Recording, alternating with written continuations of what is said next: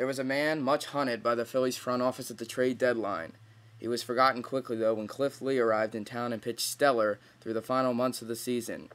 But now the name arises again.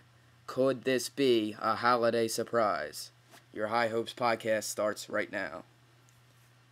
Hello, everyone, and welcome to a High Hopes podcast. I'm Halladay, and joining us now from highhopesblog.com and NBC10, it's Matthew Nadeau, and from highhopesblog.com, Spencer Ryder. And what a remarkable day it's been. One of the craziest days I can remember in the history of the hot stove season.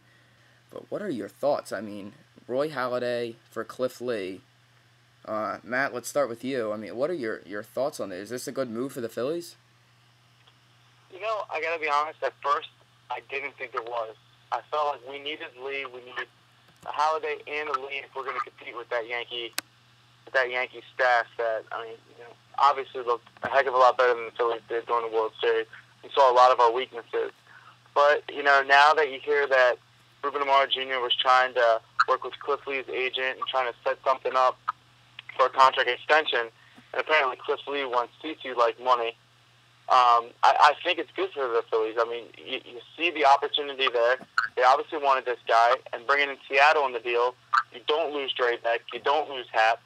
You either lose Dominic Brown or Michael Taylor. You lose one of the guys you wanted to, but it's a heck of a lot better than, what that deal was looking like in July, where, we could have gave up our top pitching prospect.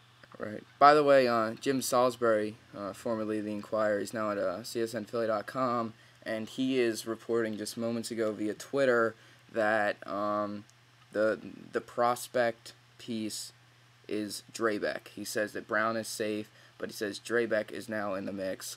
So there is news coming in, fast as can be, but Spencer, let's get your thoughts. Well, I mean, what do you think? Is this a good move?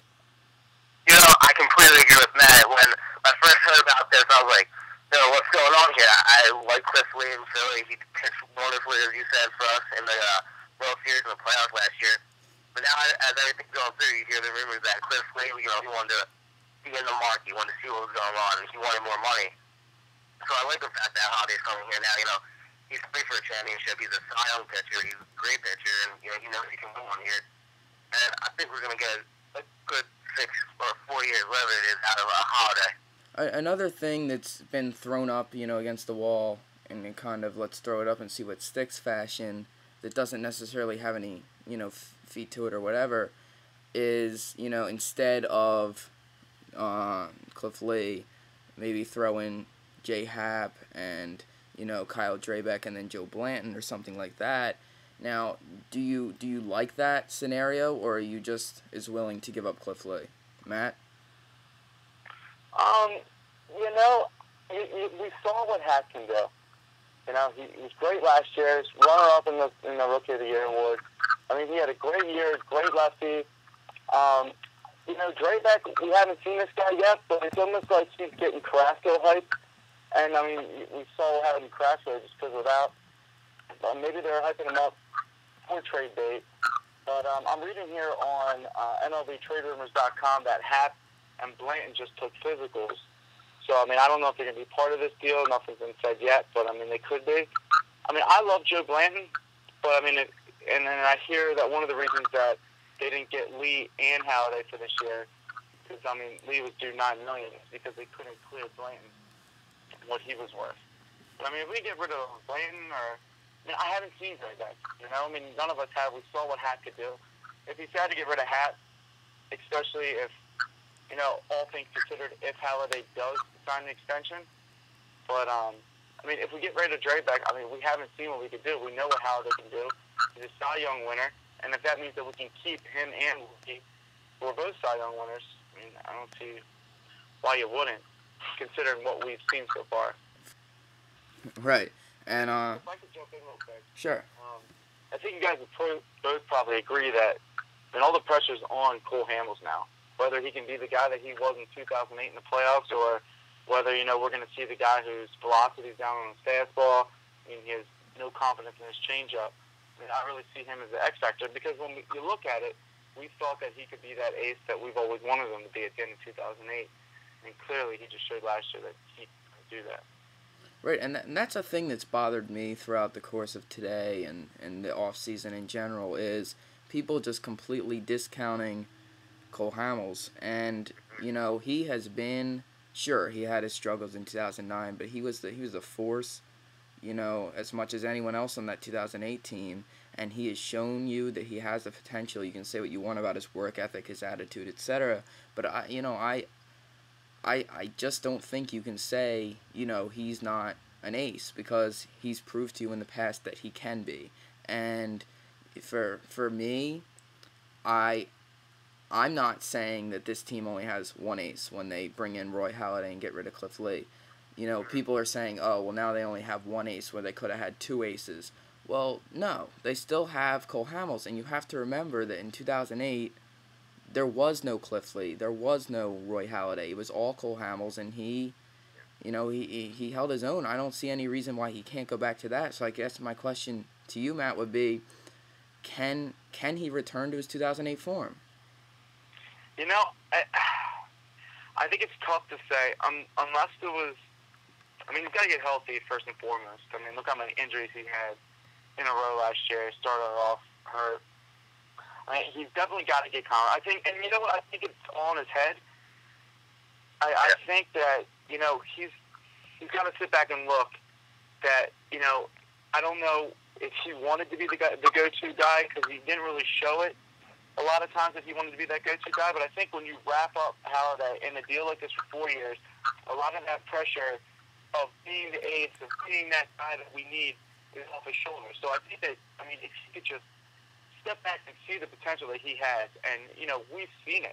We've seen that this guy could be an ace.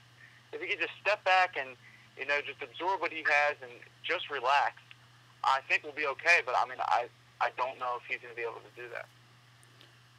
We have just a couple more minutes, but, I'd like to get kind of a final thought from each of you, on this deal, because it's just been such a outrageous day, and what's kind of your thought on what could be, either it could be in 5 minutes, it could be tomorrow morning, it could never happen, but what would it mean if the Phillies were to have Roy Halladay and Cole Hamels as their 1-2 punch?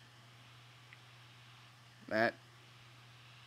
Well, I definitely think that the shift in this city is going to go from Eagles to Phillies, especially on a day like today when we had Eagles had a huge win against Giants last night, and all we're doing is talking about the Phillies.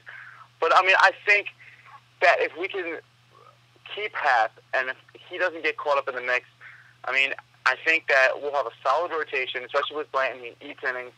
We'll have a solid rotation, and, as far as the bullpen's concerned, we could even throw Hap in there if Drabeck comes out. If we don't get rid of Drabeck, considering where this stands right now, that those two guys aren't in the mix, I think that we'll be all right. But, again, you don't really lose much with Lee going and Halladay coming. Lee was about as good as you can get last year. So, it comes down to Hamels getting those wins that he needs to get and just getting focused. Right. Spencer, quickly? I'm very optimistic. Spencer? Yeah, I agree completely. I agree with the fact that it's kind of an even trade-off sending out Cliff Lee, bringing Roy Halladay, but the big thing now is the Yankees won't get them. The Red Sox won't get them. They take them off the chart. Now Cliff Lee goes to the Mariners, and we pretty much have a free go there. We may have an advantage, which will work out, because, Yankees get Cliff Lee. Roy Halladay, sorry. There's a 1-2 punch CC, then Roy Halladay, and that could be a problem for the Phillies in the upcoming, World Series now, and you could have Phillies as a big World Series contender and give them this big advantage. Matt, Spencer, thanks so much. And ladies and gentlemen, that was Matthew Nadeau and Spencer Ryder. You can check out their columns anytime on highhopesblog.com, both very talented writers. And also, Homer Plate. I know a lot of you enjoy reading Homer Plate. He was sick the last couple days, but he has a new column up tonight, so check in for that. Get your Homer Plate fix in tonight. Thanks to all of you for listening. Good night, everyone.